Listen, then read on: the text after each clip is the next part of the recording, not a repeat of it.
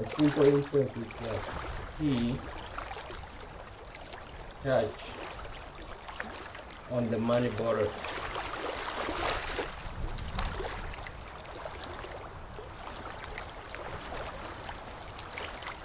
So, for example, if you borrowed the amount of money at T time, which is always in terms of years, at T years, with the rate, interest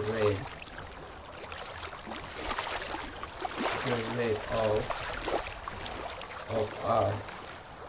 So interest will be PRT. So let's see some example. Let's say you have P is equal to 100, you have R is equal to 12%, and time is equal to 9 months.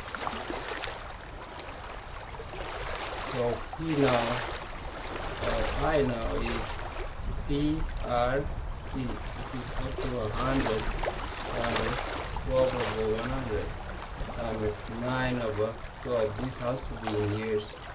So by 1, by 12, 1 by 12, 1 by 101 by 101. So you have $9 now.